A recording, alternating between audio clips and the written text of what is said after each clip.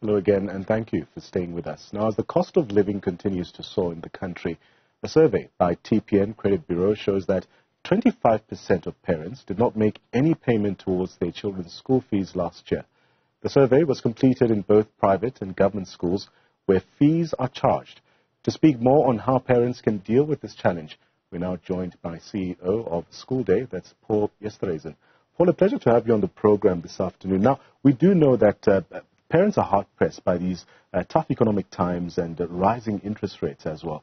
But maybe a good starting point would be for us to understand the significance of paying school fees. What does this actually do for some of our public and private schools as well? Klantler, thank you. And yes, it is good to be in studio and on show with yes. you. And the real facts around education in this country dictate that we have an understanding of what the commitment is. Yeah. The commitment is that as a parent, as a guardian, as a community, as a family, when we have a child who has to go to school, there are a total of 200 days in a school year that a child will attend school. And take that over the 12 years and extrapolate that. That's 2,400 education days. We have to keep those children in school, and we have to ensure that our schools have the ability to deliver the curriculum at a standard that escalates higher than what it has been and aspires to get children in matric right through their schooling years and do that efficiently and effectively. But as highlighted by this research by TPN Credit Bureau, there are these concerning trends, especially when it comes to parents not paying for their child's school fees. Maybe talk us through that aspect. In Klantler, I've just been at a conference with 150 schools, part of a School Business Management Association conference that ran for 2 days here in Gauteng with attendees from schools across the country. And they're bursars and business administrators at the schools. The harsh facts are parents are not prioritizing the payment of school fees. The servicing of debt over the last 2 years has gone from a prime lending rate, which was 7%, up to, we now know at 11.75% is the prime rate. So the cost of borrowing in indebted households has just been ratcheted higher and higher. We've had 10 consecutive rate increases, and hopefully we're at the last. And what we're seeing and what I'm hearing from these bursars is that the dire straits that they're in are driven by the fact that parents do not prioritize paying the school fees anymore. It used to be, and we go back decades, where I paid my school fees before I paid and attended to anything else. Now, the lien on payments and commitments doesn't prioritize school fees any longer. But have we actually understood the impact that the non-payment of fees is having on some of these schools, especially private schools, that solely rely on these fees?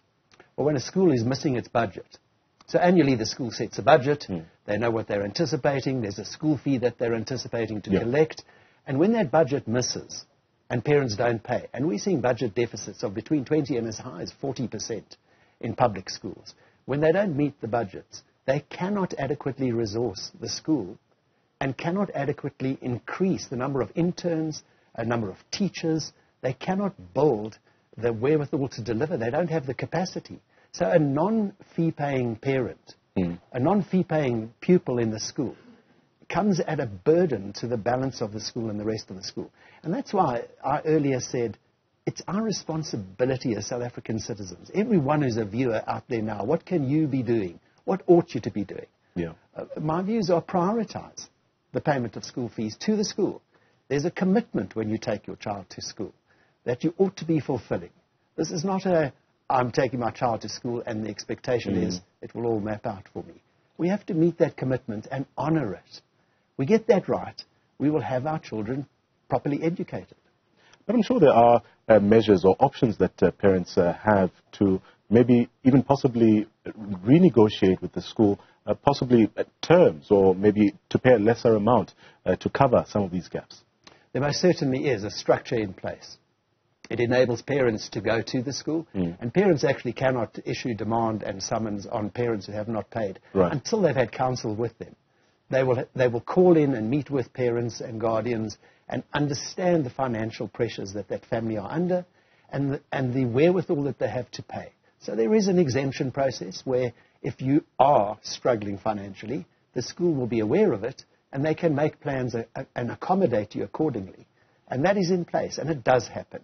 It places added resource burden on the schools because they have to have these interviews with families who are battling financially. And unfortunately, this also affects the learner themselves. If a parent doesn't pay, this, of course, will have a ripple effect on the studies of the child. Are there any rights that learners actually have to maybe protect them regarding the non-payment of fees here? Well, schools are not merciless. Typically, our public schools will not suspend a child from attending class. They will take the necessary recourse to collect arrear fees as they can. And the child, in the home, the child is aware of what's going on. They know when mom and dad are not able to pay the fees. They sit in the classroom, they know what's going on with their peers. And I've held for many a year, for decades in fact, the involvement of parents who actually get to walk the corridors in a school change the mindset of the child, because the child walks a little bit taller when mom and dad are involved, caring, committed, attending meetings, meeting with teachers, and making it work. And going back to focusing on the schools, I mean, is there any legal action that they possibly could take against parents if there is this big trend of parents not paying for school fees? Well, yeah, that's why they actually do the interview and they understand what the parents' income and expenditure is and where they're at and what the commitment to the school is. And when they've assessed that, they then have the right to have recourse to the affordability factor says this family should be paying. Look at what their lifestyle is. And here they're not paying our school fees. And that's got to be the conscience that weighs heavily on moms and dads and grandparents and guardians. And that's why I say the family has a role to play. Because if we know that we're not paying that fee, we're putting that school on the back foot for delivery of what we're wanting for our children. We all want our children to be in the best environment with the best schools. And we're appealing in our school days world to parents to understand your commitment to plan to pay for the school days of your child's life. I know we have poor families who cannot afford, and government has infrastructure in place where there are no fee-paying schools, where government carries that load. But where there are fees that are set, and parents, whatever that burden is, the priority has got to be, what do I pay that puts education ahead of all the other lifestyle, apparent necessities that I seem to think are more important than my child's education. But in the same breath, I mean, are there any consequences or penalties that may be charged for parents over non-payment here? Well, legally, yes. You've signed the papers, you've agreed that you will pay the fee, and unless you've gone to the school to find a way to alleviate some of that burden and negotiate it with them, the school has legal recourse to you. You will be blacklisted, you will be credit impaired, and they have the ability to actually sue you, literally, for non-payment of the fees. And that's what is happening. We're seeing, and I saw even at this conference, there are companies that specialize in debt collection for schools only. They do no other debt collection but in schools. And that is also a compromised environment because someone's running a business off the fact of the delinquent non-payers. And the school then still doesn't collect the full fee because there's a fee to be paying to the debt collector. So there's also, this also then requires or demands some level of proactiveness on the part of schools themselves. Are we seeing any intervention from some of our schools where they might try to raise funds or find means to help fill this gap? Well, it's written into the infrastructure of schools that the school community, the school governing body, the school's parent association are given the blessing of the Department of Education to be able to say, yes, you can go and raise funds. So within a community, the community ought to be appealing to its immediate parentage, businessmen in the communities, to be able to table their burdens and get those businesses to be involved. Fundraising is a pivotal part of what schools are, because it not only raises funds for the schools, but it builds some kind of social interaction with parents in a community to know that they've also stood taller because they've got involved to make a difference. And it's not necessarily about the haves and have-nots. It's about how can I get involved in a program in the school that enables the school to generate income We've done that on our School Days platform, incidentally. Yeah. It's quite interesting. I mean, a lot's been said as I look through my info pack as well, but I want to get an understanding as to whether there's been any discussion or proposal to also reform the current schooling fee system here in the country to make it more equitable or sustainable for both parents and schools as well. Nhlanhla, that's an interesting debate because there is a set standard of how you qualify for some kind of alleviation of the payment of fees. It's in place. The school has got to follow that. If you don't earn, you don't have to pay the full fee. And there's a structure in place. It's a challenging one because if you know that you want to get your child into a top-end, well-managed government school, and I need not mention the names, but the fees are around the 65,000 Rand a year level to get your child into one of those schools. If you manage to get your kid in there and you're not earning enough, you can get a full exemption on those fees, well, virtually a full exemption. And that has to be addressed to make it more equitable, because the balance of creating that ability for parents to get the exemption has got to be reviewed so that it gets brought in line and is fair for the schools. Because schools then also end up with parents who manage to get their child in there, knowing that they will never be able to afford that fee. Yeah. And then they leverage off the fact that my child is in there, my child has to stay there, but I know I'm never going to meet the full fee requirement because I'm exempt. I don't earn enough. And then we also have, and I say let it weigh on the conscience of the parents, parents who they may be separated, divorced, and they may be well divorced, and mom says, I don't earn anything, I don't have to pay fees. In the meantime, dad's living it up in the lap of luxury. And we have to change that. Society's got to put education first, put our school fee payments first. I asked at this conference, is there any school represented here where you're collecting 100% of the school fees? And everybody folded their arms. And when we went lower down, we established that 20, 30, 40% of parents are ducking the bullet, and it should be something we are proud about, that we will put our children through education and pay and meet that commitment.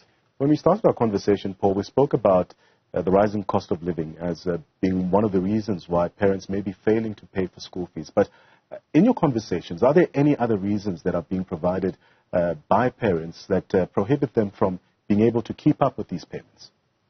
Well, it's clearly understood. If you took the school fee in a year, and you know your child is going to school next year, and you start at the beginning of January this year, and you set aside a savings discipline that will enable you to go to the school at the beginning of the next year and pay your school fees up front. You will get a discount from the school for doing so. Yeah. And then you can continue with that same saving pattern over the next year. And if you put that in place and have the discipline, what we have seen in the immediacy of how we live our lives is that parents don't do that. The saving goes out the window. And we're wanting to create a planning tool for parents to be able to set aside the money, know that it's untouchable, and I will only ever pay school fees.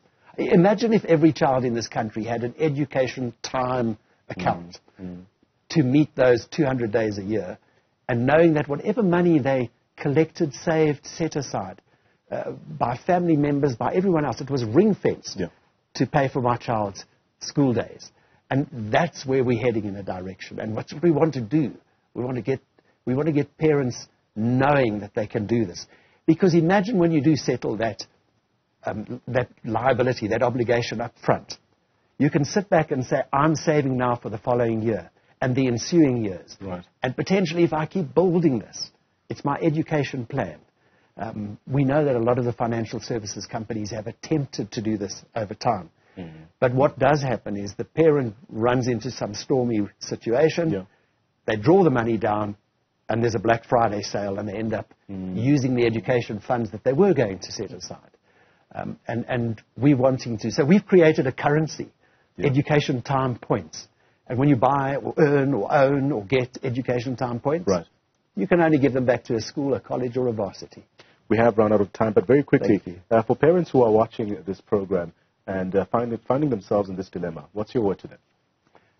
Where they can't pay for school fees, that is. Reset, go to the school, get involved, and plan for the future of your children's lives. Sacrifice the things that you really don't need and plan to pay for your children's future. Paul, thank you very much for your time. Thank you. That's Paul Esterhuizen. He's the CEO of School-Day, talking us through this TPN survey, as many parents are struggling to pay for school fees